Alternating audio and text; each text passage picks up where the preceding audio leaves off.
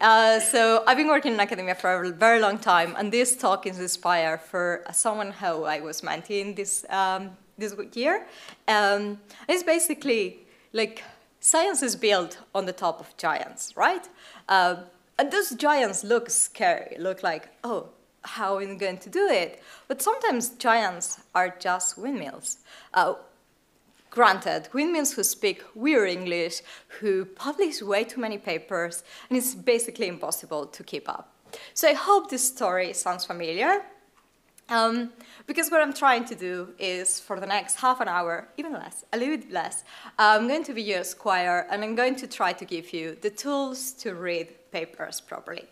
So there's a two folds to this talk. On one hand, I will try to give you tools for reading papers. And every time I talk about this, it's like my every coworker says, but I know how to read papers. And I'm like, let me show you how to. And the second part is like a more computer science part, where I will give you some tools to implement a paper. In this case, we're going to look at the very, very famous attention is all you need. And as a coworker told me, we all use transformers, so yeah, let's do it. So yeah, how to read academic papers. So there's some tools that I think everyone should know about it for reading academic papers. And as I said, it was not like, yeah, I read papers. I sit and I read. I print them and I read them. No, don't do that. First of all, and I think like the most important tool are repositories. Because we all been there. Like we have hundreds of tabs open with different papers, blog posts, YouTube videos, podcasts. Like these days, science is distributed across multiple mediums. And we have everything open and never have time to read them. So we need something to properly collect and categorize everything. The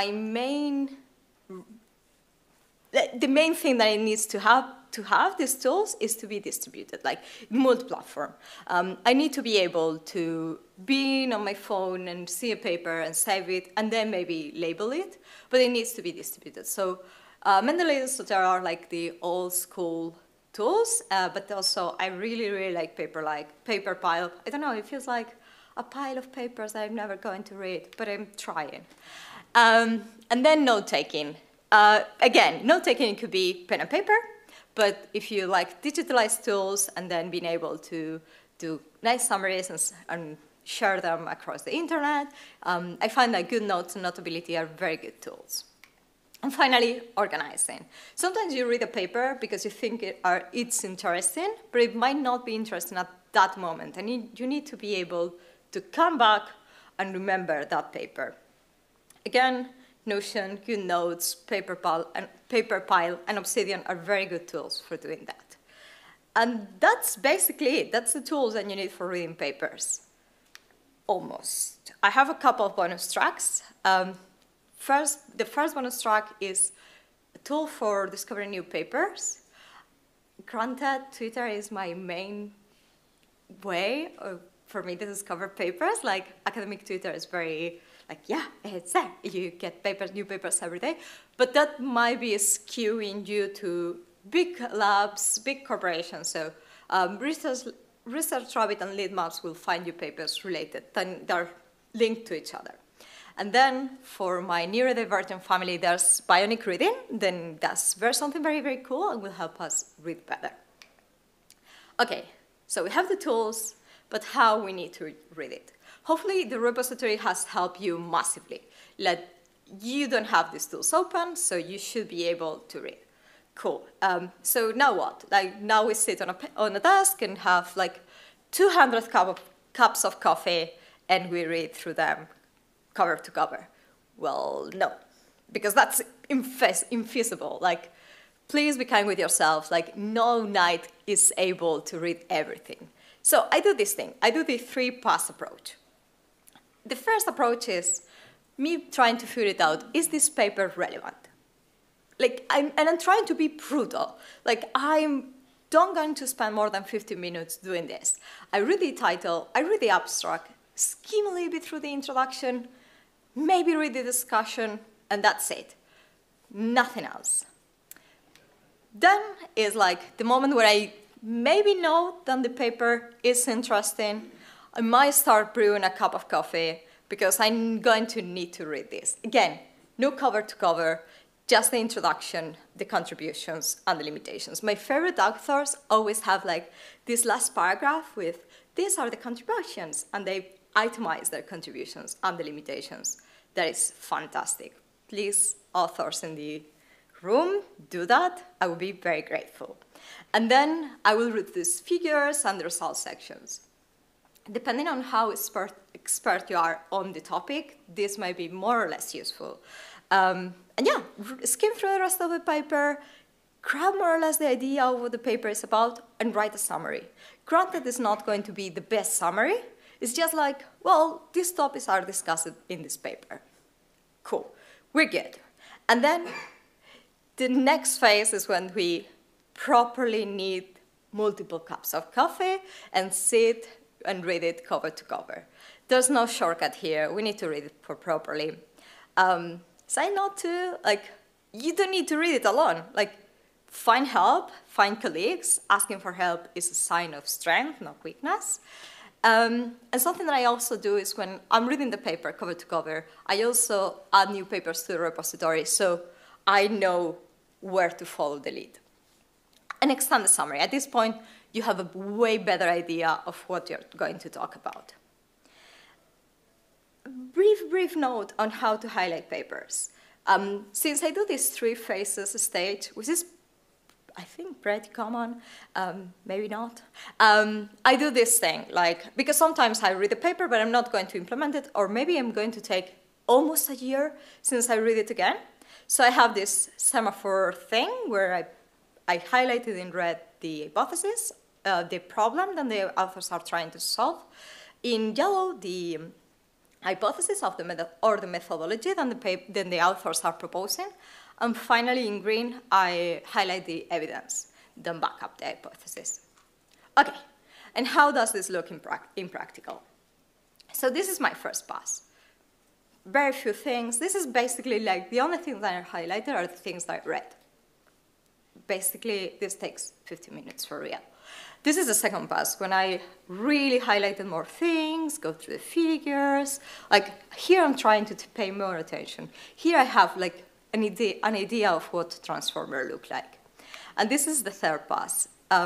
No, this is not the attention that you need, but I wanted to show you this paper that was very recently published in Fact, that is values encoded in machine learning, because we think the machine learning is neutral, and hopefully from yesterday keynotes, you know that it's not. And here you can see that I'm doing, oh, it's a pointer. Okay, so here you see that I'm doing annotations, like things happening where I'm reading. And when I go to a summary, so I go back to paper pile and I write this summary. That's it. Now I have a very good idea of what the transformer looks like, how is it going to, how they do, what methodology they follow, what proofs they have. Okay, so if I need to implement it, I know how to do it. Great. And now let's implement an academic paper. But before I jump into that, let's have a quick think on what transformers are. I feel like everybody knows what a transformer is, so indulge me and let's go through it together. So transformer is actually a family of neural networks. It looks more or less like this diagram. This is the original diagram, so it has an encoder branch and decoder branch. And it's very, very popular because it allows parallelization of some tools. Like recurrent neural networks were very slow because you need to go through the whole recursion. And here we have some parallelism, which allow us to train faster. And then we have the new magical block attention, which allow us to capture relationships, long-distance relationship in a sequence. And finally, we have positional encodings. Positional encodings are very important because it allows us to know what's the position of the token in the sequence. Because if you think about it, it's not the same if I say no at the beginning of a sentence or at the end. It might change the meaning. Okay, so positional encodings. As I was just saying, sequencing problems need to understand the order of the sequence. The authors use a sinusoid to encode the position, so every token, at every time step, it has a deterministic vector. And they basically sum it. Sum the word embeddings with the positional embeddings, and that's it. That's positional encodings. You're more than welcome to try other positional encodings. There's no rule, but I don't know why. Well, you know, inertia. We all use sinusoid. And what's the attention block? So the attention block is where you're trying to capture the similarities between two words in a sequence. This is very easy to understand when you're talking about translation. So, for example, the word windmills are translated in Spanish as molinos, and you want to be able, when you're doing translation, to know that the words might not be aligned, might not be in the same place, but the word molinos is very tight with windmills. So you need to have like this relationship, and that's what attention is trying to capture. So we have I lost one thing. So we have the embeddings plus the positional encoding. We project that into a smaller vector space. We do the dot product between the query and the keys. If the query and the keys belong to the same sequence, that's self-attention. If the query and the keys belongs to an input and an output sequence, like, for example, the translation case, that's cross-attention. Okay. Then we project it, and it's a nonlinear projection. And then we compute another dot product, and we get the attention coefficients. And that's all the magic, all the sugar, spice, and everything nice that makes transformers. So basically, in summary, we have an encoder branch that have this multi-headed attention, because that mechanism that I just showed you is repeated multiple times. Then we have the decoder branch then have multi-headed attention and cross-attention, feed-forwards, add layers and normalization layers. The add layers is because we are actually also writing in the residual. That's the dotted lines that connect in between. And that's it. And now let's do the quickest introduction to JAX. This is not a prescription tool. It's like there's myriad tools out there that you can use. And by all means, pick up the best for your needs. Having said that, we actually love JAX.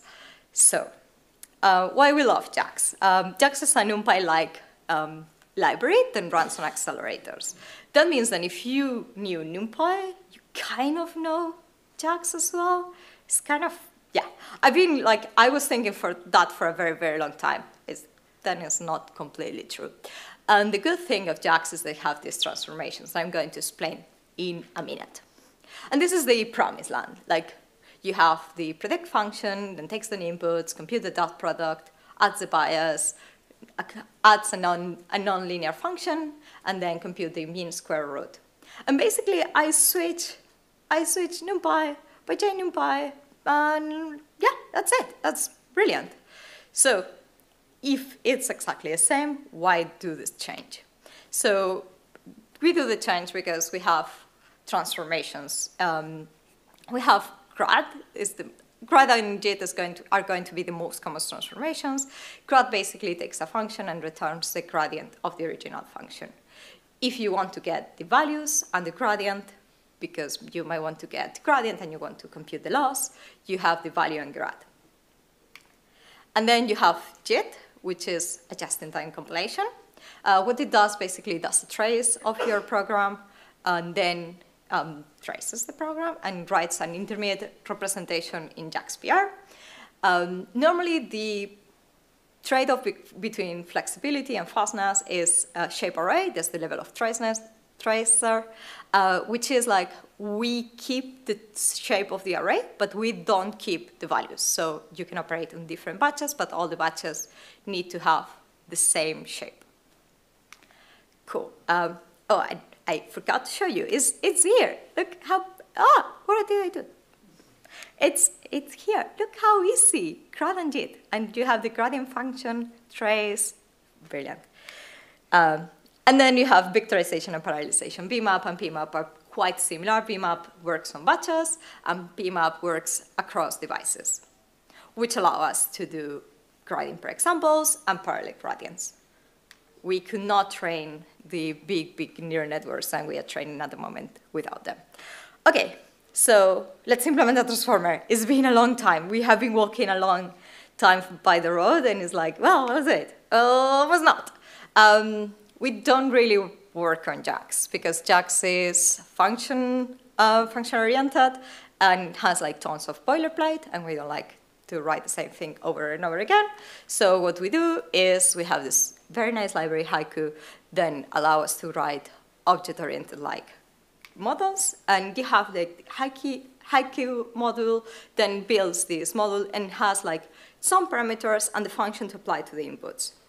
And these models need to be initialized because we need somehow to go from regular functions to pure functions. So we need Haiku transform, and they gave us the init and the apply, pure versions of the function.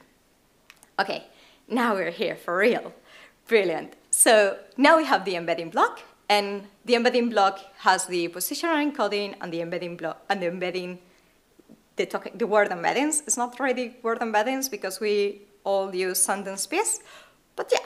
And you can see then the most common modules like, I keep thinking I use this wrong button. Okay, so you have HK embed, and since we have the parameters, we can tell, hey, get the position embedding, and then we sum it, and that's it. We add both of them, and we're good to go.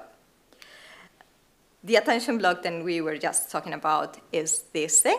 And again, we do some housekeeping to know if it's self-attention or cross-attention. And then we call the parent, because multi-headed attention is such a common module that is already implemented.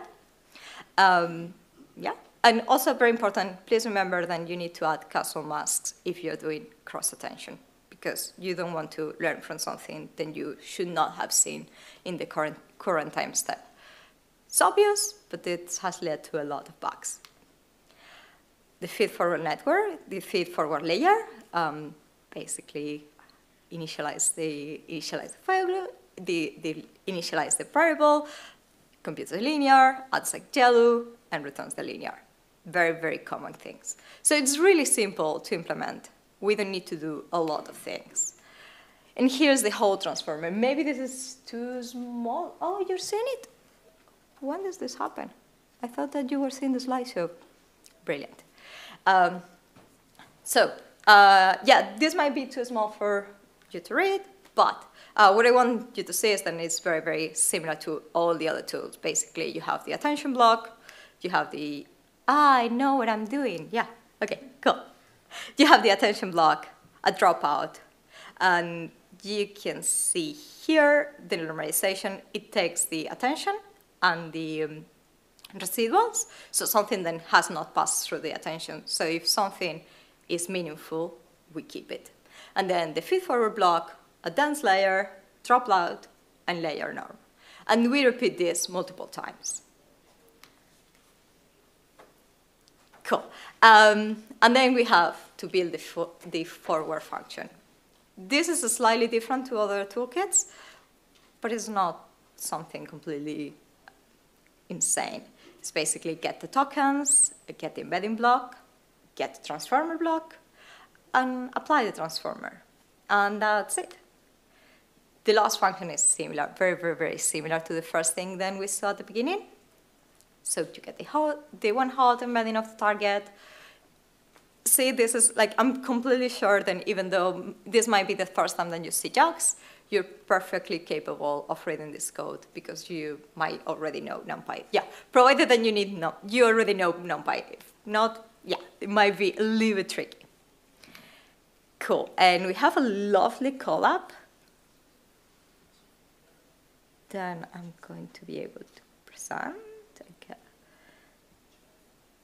Which is basically, I'm going to share it online, but it's basically everything that you do.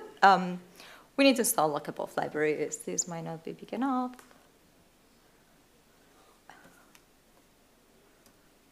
Okay. Okay, you might need to install a couple of libraries. You need to build the sentence piece, but everything is like these days are so easily accessible. Like TensorFlow Hub has a sentence piece tokenizer that you can basically import, and all these are the model parameters that you are more than welcome to tune. even though some models are, the droplet rate is pretty much standard. And then you load the dataset. This dataset is both in TensorFlow Hub and in Hugging Face, so you can decide how you want to mix the things. The embedding block that we just see, but now with a little bit more of boilerplate. The attention block, again, with a little bit more of boilerplate. Forward, I'm going to skip everything we just saw. And here you define the update function, which is basically get the key, get the key in order to make it reproducible, apply the optimizers, and return the new state. That's absolutely it. And when you train a model, I train for a very little time, but you can see that the loss is getting lower. So let's take it for a good sign. Okay, let's go back to this. And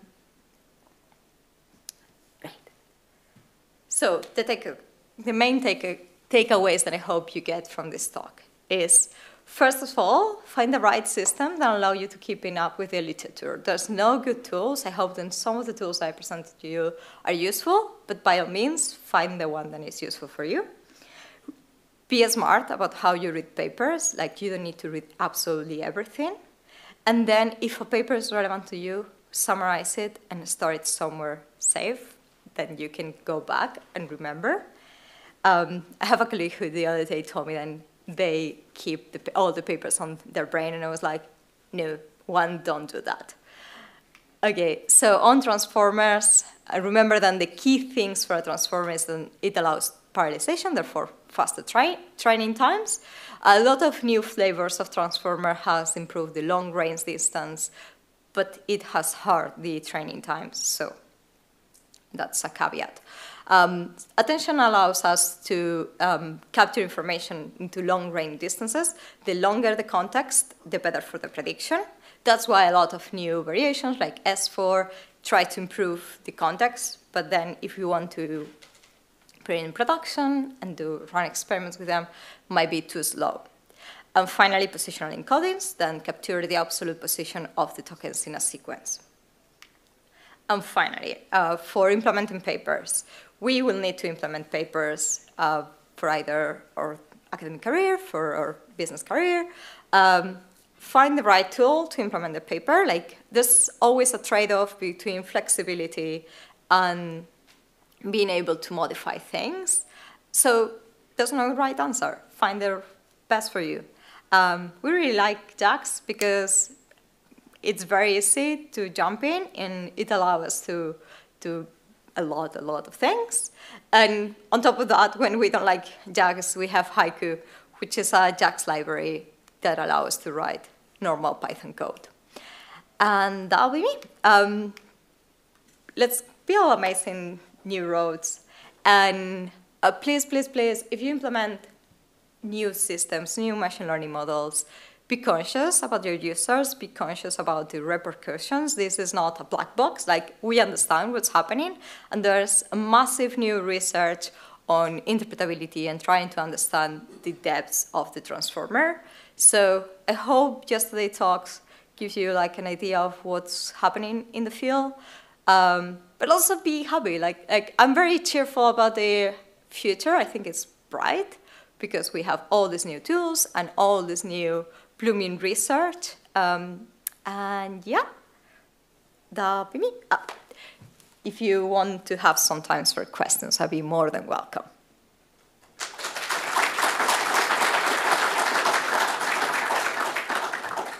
Yeah, we have time for questions. Yeah. Sorry, I rushed through, so.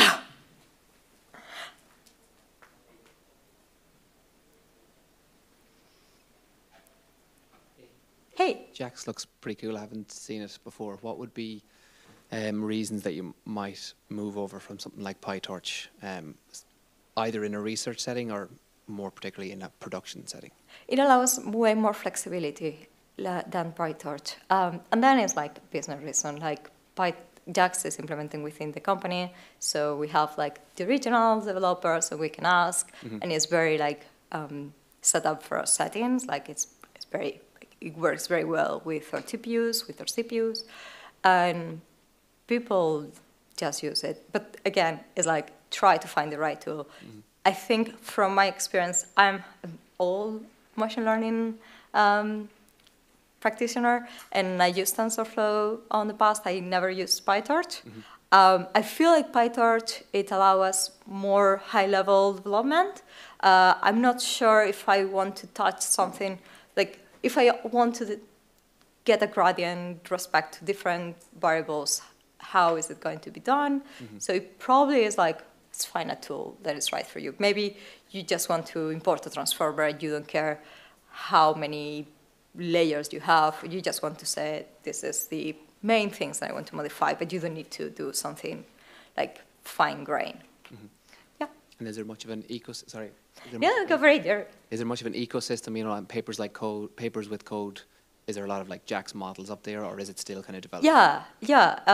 So Google, most of their research is either in JAX or TensorFlow. All our research that we open source is JAX these days. So there's a lot of things. Obviously not as much as other people. We don't open source that much, sadly, but for a good reason too. But yeah, there's a good ecosystem out there. Cool, thank you. Thank you. All right, well, thank you so much Thank for you. your time and your talk. Thank you. Yeah.